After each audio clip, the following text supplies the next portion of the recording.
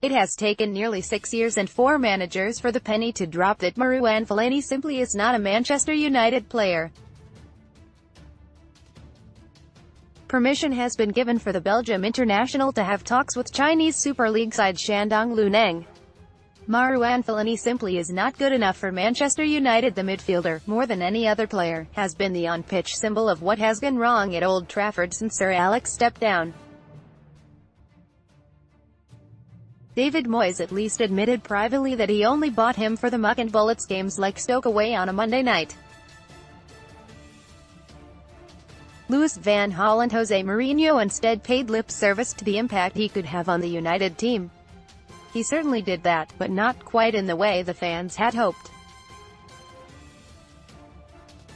Gary Neville says that Lukaku, Mata and Fellaini are too slow for Manchester United. David Moyes signed Marouane Fellaini for Manchester United in 2013. Ole Gunnar Solskjaer has made it clear Marouane Fellaini is not for him. The fact he somehow made it to 177 appearances tells you how far removed United were from the style of play implemented at the club under Sir Matt Busby and Sir Alex Ferguson.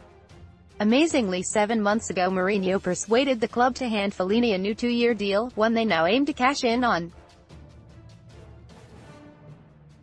Fellaini has played just 31 minutes and 2 substitute appearances against Cardiff and Reading under interim boss Ole Gunnar Solskjaer, who has made it quite clear he does not fit into the way he wants to play.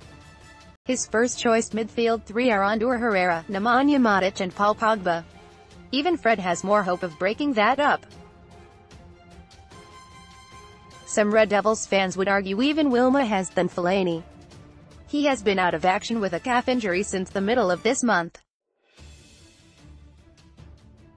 Marouane Fellaini cannot get into the Manchester United team ahead of the likes of Paul Pogba. On revealing this problem, Solskjaer said, "He's got a calf problem and that's sad because there's X-factors in different players and we all know Fellaini's X-factor." He did not elaborate on what that X-factor was but instead has gone for the red buzzer. Fellaini now has the X-factor. There is no great rush to get the deal done before the end of this month as